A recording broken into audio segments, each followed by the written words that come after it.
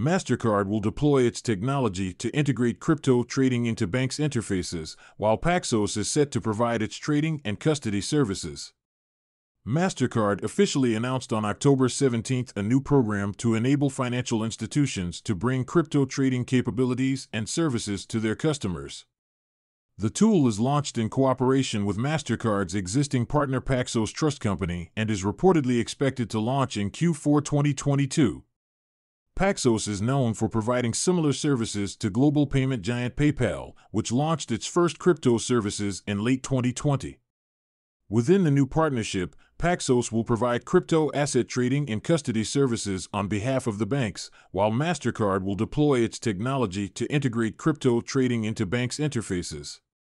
Ajay Bala, president of Mastercard's Cyber and Intelligence Unit, pointed out the company's growing crypto expertise and commitment to the market. He mentioned Mastercard's recent crypto-related investments, including acquisitions of the crypto intelligence service CipherTrace in September and the digital identity platform EGLD in April last year. Announcing the news, Mastercard referred to the 2022 Mastercard New Payments Index, reporting that 29% of respondents globally hold cryptocurrency as an investment.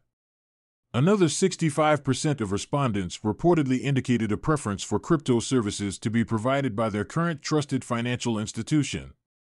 What we are announcing today is a connected approach to services that will help bring users safely and securely into the crypto ecosystem, Bala noted. Paxos head of strategy Walter Hessard also highlighted the scale of Mastercard's global network of financial institutions. According to the executive, the new tool will provide banks and creditors with the most trusted way to offer safe, reliable crypto assets. Mastercard's latest crypto initiative comes amid the total crypto market capitalization falling about 60% since the beginning of 2022. According to Joan Lambert, Mastercard's chief digital officer, it would be short-sighted to think that a little bit of a crypto winter heralds the end of it.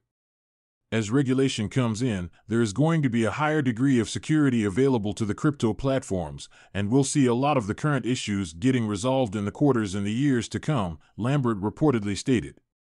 Mastercard has been actively working on various crypto and blockchain-related initiatives in recent years. In January 2022, Mastercard announced a collaboration with the Coinbase exchange to allow Coinbase NFT users to make purchases using Mastercard's cards. In October 2021, Mastercard partnered with the digital asset firm Bakkt to allow its United States-based customers to buy, sell, and hold digital assets through custodial wallets. Global payment giant Mastercard continues its efforts to promote cryptocurrency adoption by developing a new tool allowing banks to trade cryptocurrencies like Bitcoin.